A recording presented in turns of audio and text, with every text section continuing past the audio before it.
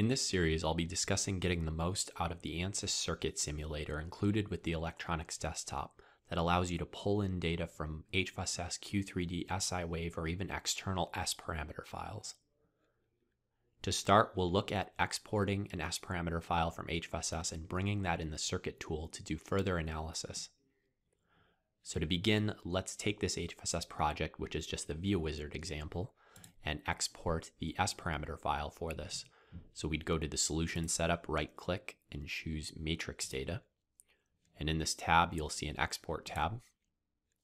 And here we'll choose export matrix data. Now we'll save it exactly in this directory. And here you'll notice that there is a prompt to change the impedance renormalization. I'll have another tips and tricks video to talk about that a little further, but for now we'll just leave that as default and hit OK. And now let's say we wanted to do some analysis on this S parameter model, or perhaps add additional components like resistors, capacitors, inductors, or plenty of other components. What we'll do is we'll add a circuit design to this project by using Project, Insert Circuit Design. Now this prompt here definitely applies to some of the other tools that the circuit simulator can do. For the purposes of this tips and tricks video and what we'll be doing, it will suffice to just choose none and hit OK. And now with the circuit design added, what we can do is go to the symbols tab of the component libraries. And if this window is not visible, you can find that in view and make sure that component libraries is checked. And the model we're looking for to pull in external S parameter data is N port. So when we click that, we select the touchstone file. It could be any number of ports.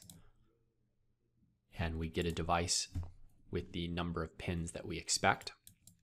Now these pin names are based in Hvss on the terminals in our two wave ports. If this were perhaps an external S parameter file from like a vector network analyzer, you might just see this listed as port 1, port 2, port 3, port 4. Totally depends on exactly how the S parameter file is formatted. Now, for now, what we have to do to actually get measurements out of this is to add interface ports to each of these exposed pins. So if you think of this as your DUT, the tool that we're going to be talking about today, the linear network analysis, is basically analogous to what a vector network analyzer or VNA would be doing. So we have to attach our equivalent VNA ports to each of our exposed pins, which we do with this interface port tool, which we can access via this shortcut in the schematic tab of the ribbon, or we can choose a draw interface port. Now, I'll be doing a lot of this in this series, but before I place a component, if I hit the R key on my keyboard, it will actually rotate. So what I want to do is just rotate these interface ports. They're in line with the exposed pins and place 4 of those. And now to connect them, I'll just drag them and attach them to each of those pins there. Now, anytime you have a device that you place, if you just click it in the properties window, you'll see a number of properties, or I could just double click and I'll get a separate window. And here the first and foremost property that you'll see with an interface port is the impedance. So again, this will be covered in another tips and tricks video, exactly how relevant it is. But just imagine if this was a vector network analyzer, the data it would report was probably for a 50 ohm launch, and we'll just leave it at 50 ohms for default by now. So having left that at 50 ohms, we're actually good to go on the schematic. All we need to do is add a frequency sweep. So if we right click analysis, the solver we're going to be using to do this linear frequency sweep would be linear network analysis. So when we do that, we'll click add here to add the frequency sweep. And you'll actually see that I've already added it in previously. Right now it's a linear 0 to 4.38 gigahertz with a 50 megahertz step. So I'll just re-enter that just to make it a little easier. So let's delete that and call this 0 to 4.38 gigahertz. We'll change this to linear step and make sure that's 50 megahertz. Then we click add and hit OK. Now a note on that, this frequency sweep happens to match what I did in Hvss. So if we click on our frequency sweep, the S parameter data is valid for these frequencies listed in this sweep, basically these 88 points. Now, if I wanted to make a finer sweep in the circuit simulator, like say do, instead of 88 points, do like 160 points and do maybe 25 megahertz steps, you can do that. The circuit simulator will actually interpolate data. It just becomes a little dicey if, say, I wanted to sweep outside of this range, in which case the circuit simulator would be forced to extrapolate by a number of different means. But that's, again, a whole nother video. So with that done, what we're going to do is analyze this. And once complete, we'll be able to start looking at S-parameter data for this particular model. So let's go into our results and create a standard report. And from here, you probably, if you're familiar with the ANSYS tools, this is exactly the same reporter that you're used to. So you'll notice, of course, first and foremost, that the quantities for our S parameters are based entirely on the interface ports and have nothing to do with the actual pin names. So if you ever wanted to rename these ports and get different quantities appearing in this window, you can.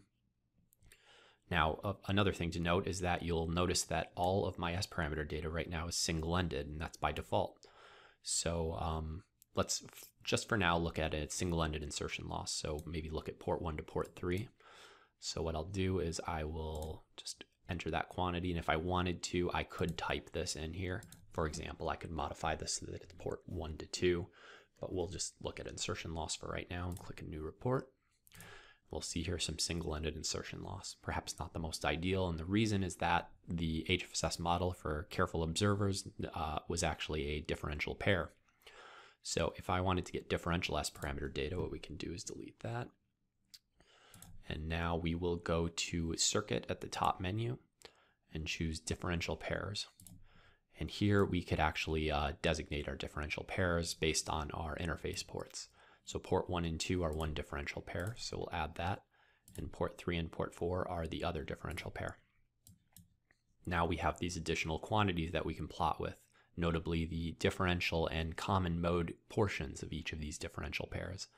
And the one thing that we have to be careful to specify here is the reference impedance, both differential and common mode. So just make sure that these reference impedances match what you're expecting for your particular measurement standard. So we hit OK. And now what we'll do is we'll create a report. And under this show category, we now have both terminals and differential pairs. If we choose differential pairs, we'll now be able to see those quantities that I just mentioned. And what we're interested in looking at just for this example is differential insertion loss. So here we'll choose differential 2 to differential 1, hit new report. And now here we have a much cleaner looking differential insertion loss for this particular pair. If I wanted to, I could look at mixed mode S parameters such as mode conversion, common mode rejection, of course differential return loss, basically anything in that combination.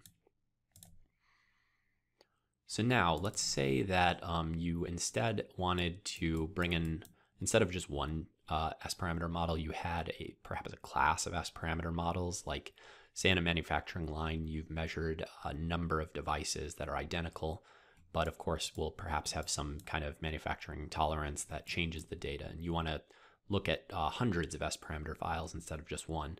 Instead of using the N-port model, we'll use N-port multi.